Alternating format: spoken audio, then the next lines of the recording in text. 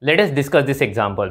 So in this example, we have to solve a double integration where the region is a trapezoid whose vertices are 0, 0, 1, 0, 1, 2 and 0, 1. So first of all, we will draw that trapezoid. We will find out the region. After that, we will solve the double integration. The first vertex is 0, 0. So I can show here 0, 0. Next is 1, 0. So it is here. Next 1, 2. So on x-axis 1, y-axis 2. So the point will be here 1, 2. Next 0, 1. It is on y-axis. So 0, 1. So I'm going to join these 4 vertices. So we will have that trapezoid in this way. Okay. So this is a rough sketch of trapezoid. So I will call it as O. This is A. This is B. And this is C.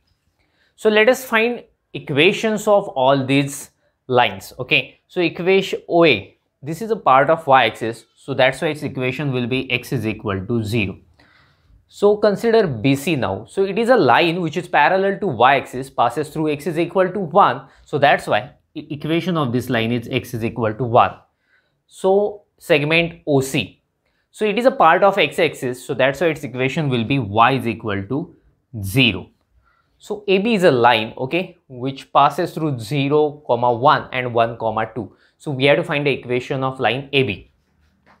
So consider equation of AB is, so we have a formula, okay. So if you have any line which passes through given 2 points, we can easily find its equation using formula y minus y1 upon y1 minus y2 is equal to x minus x1 upon x1 minus x2. Okay, so we will consider this is x1 y1 and this is x2 y2. So let us put these values here.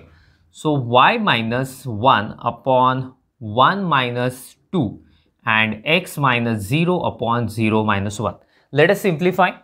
Y minus 1 upon minus 1 is equal to x upon minus 1. So minus 1 will get cancelled and we will have y is equal to x plus 1. So this is equation of this line AB. So y is equal to x plus 1. Okay, so I will show it here. This is region of integration. Okay, so let me draw it properly. So this is region of integration. So you know that when we have region of integration, after that what we do, we consider a strip either parallel to x-axis or y-axis. Okay, so here it is better to consider a strip parallel to y-axis. So I'm going to write. So consider a strip parallel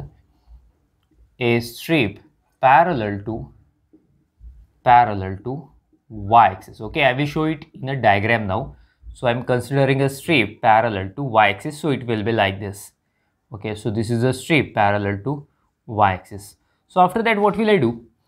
Then we write, then y varies from, we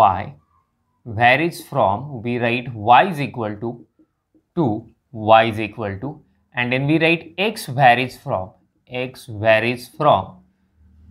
is equal to x is equal to. So you know our funda, we consider bounded below, bounded above, left to right. So strip is bounded below by x-axis, so its equation is y is equal to 0. So I should write 0 here, bounded below. After that we consider bounded above. So strip is bounded above by this line. So I should mention here, when we consider bounded below and above, we should consider curves. And when we consider left to right, that time we have to consider each and every point. So that's why we will go up to the last point. Okay. See, so here bounded below by y is equal to 0, bounded above by this line whose equation is y is equal to x plus 1. So I should mention here x plus 1. Next, we have to move this strip from left to right. So in left hand side, it will go up to this line and it will stop since region will be over there. So here value of x is 0, and in right hand side, strip will go up to this line whose equation is x is equal to 1. So in this way we got limits of x and y.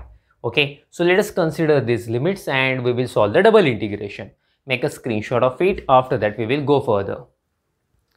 So I have considered those limits here. So let us solve this double integration. So our strip was parallel to y-axis, so inner integration with respect to y and outer integration with respect to x. Let us consider inner integral first. So integration 0 to 1. it is with respect to y, so all functions of x are constant here, so we can take them outside. So this 1 plus x we can take outside, 1 plus x. That means simply we have to integrate sine y only. So integration of sine y is minus cos y. So it will be minus cos y 0 to x plus 1 dx. See, this minus 1 is a constant, we can take it outside. So I am taking it outside, minus integration 0 to 1, 1 plus x.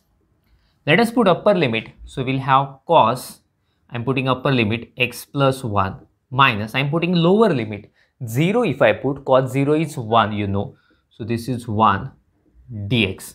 Okay, we can solve the bracket. So this is equal to minus integration 0 to 1, 1 plus x cos x plus 1 minus 1 plus x dx. Okay, we can take separate integration. So this is equal to minus integration 0 to 1, 1 plus x cos x plus 1. See, this minus, but there is already minus sign outside. So minus minus plus 0 to 1, 1 plus x dx. Okay, so here is a product of two functions. So let us see how to integrate it. We have very simple formula. Integration uv is equal to u v1 minus u dash v2 plus u double dash v3. The technique is very simple. We have u and v. We take derivatives of u and we take integrations of v. So what is u and what is v here? So there is one formula LIATE to select our u and v. So polynomial function. So yeah, I should mention here LIATE. L means logarithmic functions, I means inverse trigonometric, A means algebraic or polynomial, T means trigonometric, A means exponential. So 1 plus x, it's a polynomial, that means algebraic function A. This is trigonometric function. A comes before T, that means our choice is correct. This 1 plus x should be before cos 1 plus x. So this is our u and this is our v. So let us apply this method to find the value of this integration.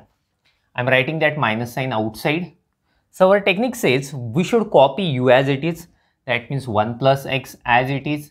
Okay, v1, that means integration of cos. You know that integration of cos is sine only. So sine 1 plus x. Okay, minus sign, after minus sign is there. U dash, it's derivative. Derivative of 1 is 0, derivative of x is 1. So we get 1 only. v2, v2 means double integration of v.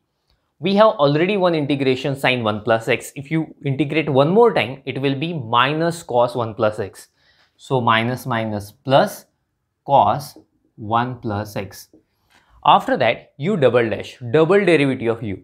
See, derivative of u we have got 1. If you take one more derivative, we will have 0. And when we get 0, we stop our process there. So I will terminate this process here. Okay, having limits 0 to 1. So let us continue.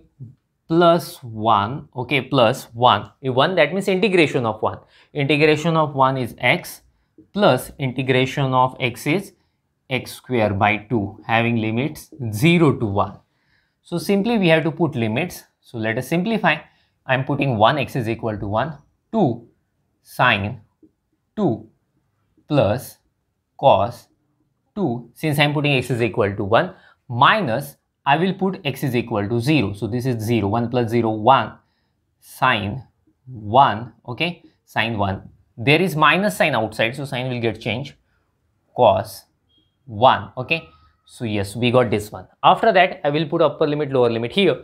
So here if I put 1 plus, yes, so it will be plus 1 plus 1 by 2, that means 3 by 2 minus 0. Let me remove this one, it is not required now. So we'll have more space to solve this problem. Okay, just a minute.